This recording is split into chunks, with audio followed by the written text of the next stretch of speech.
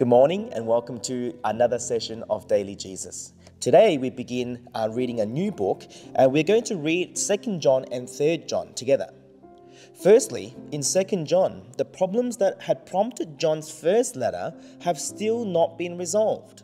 So now John writes the second letter with stronger words. Here, John is showing us his unwillingness to give up on the people.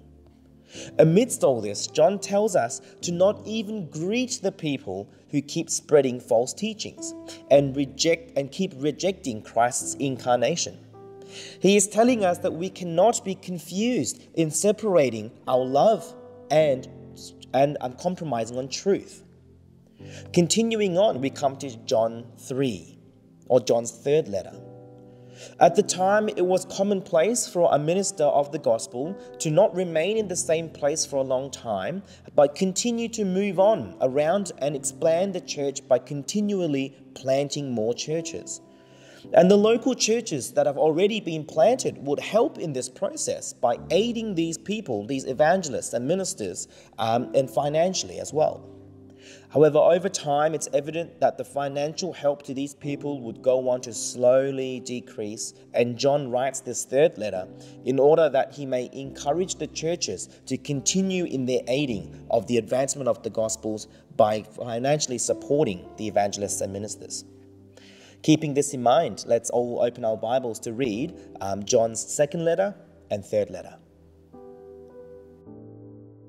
2 John.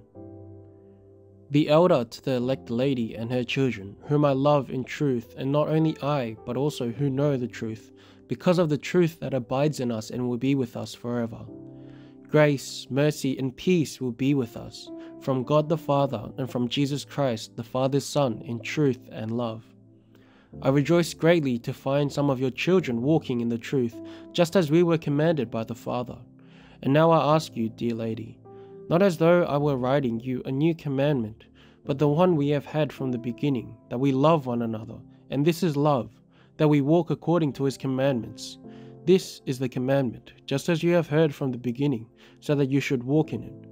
For many deceivers have gone out into the world, those who do not confess the coming of Jesus Christ in the flesh.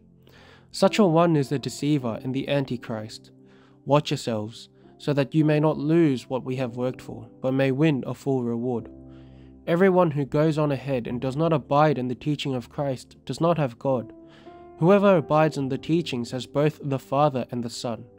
If anyone comes to you and does not bring this teaching, do not receive him into your house or give him any greeting, for whoever greets him takes part in his wicked works. Though I have much to write to you, I would rather not use paper and ink. Instead, I hope to come to you and talk face to face, so that our joy may be complete. The children of your elect sister greets you. Amen. 3 John. The elder to the beloved Gaius, whom I love in truth. Beloved, I pray that all may go well with you, and that you may be in good health, as it goes well with your soul. For I rejoiced greatly when the brothers came and testified to your truth, as indeed you are walking in the truth. I have no greater joy than to hear that my children are walking in the truth. Beloved, it is a faithful thing you do in all your efforts for these brothers, strangers as they are, who testify to your love before the church. You will do well to send them on their journey in a manner worthy of God. For they have gone out for the sake of the name, accepting nothing from the Gentiles. Therefore, we ought to support people like these, that we may be fellow workers for the truth. I have written something to the church, but Diotrephes, who likes to put himself first, does not acknowledge our authority. So if I come, I will bring up what he is doing, talking wicked nonsense against us. And not content with that, he refuses to welcome the brothers, and also stops those who want to and puts them out of the church. Beloved, do not imitate evil, but imitate good. Whoever does good is from God. Whoever does evil has not seen God. Demetrius has received a good testimony from everyone, and from the truth itself. We also add our testimony, and you know that our testimony is true.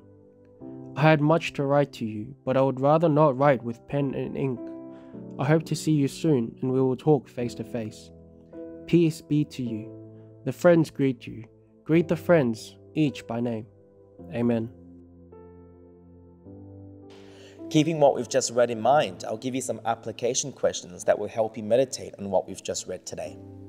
Firstly, true love is not compromising truth at the expense of love. In what situations are you conflicted between love and truth? Secondly, as the church, we must place a focus on helping our ministers financially so that they may be able to focus on the spreading and the teaching of the gospel. How are you able to help your church ministers today? And thirdly, how is Christ through the passage today leading you to a moment of conviction and repentance?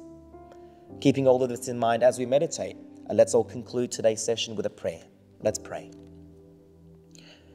Gracious Lord, we thank you that through today's readings, you've shown us what true love is.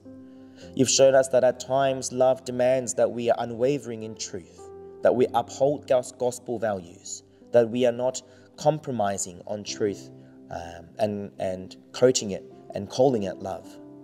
Father, we understand that this is also how you love us, that you proclaim truth into our lives, for you love us. So Father, convict us and enable us to be able to live a life that's upholding gospel truths, that's not compromising on truth as we call it and make excuses under love. Father, allow us through the scriptures to be convicted to live as the salt and light in our daily lives and our daily ministries, so that we may be able to pass on the truth and pass on love to one another as we expand your kingdom. Father, we also pray that you are able to grant us material and finances so that we may be able to help our fellow ministers in the church. Allow us and open our hearts to be able to give generously with a joyful heart, so that we may be able to attend a church and build up a church in love that is focusing on the spreading and truthful teaching of Scripture. And allow us to be able to help and be a church that also helps other ministers who are all around the world, so that they may also be able to focus solely on the truthful and honest and humble preaching and teaching of the word. And I pray all of this in Jesus' name. Amen. I do hope and pray that through today's reading you've been convicted to uphold gospel truth in love and have your hearts opened to helping ministers all around the world spread the gospel. Embrace Jesus, embrace people.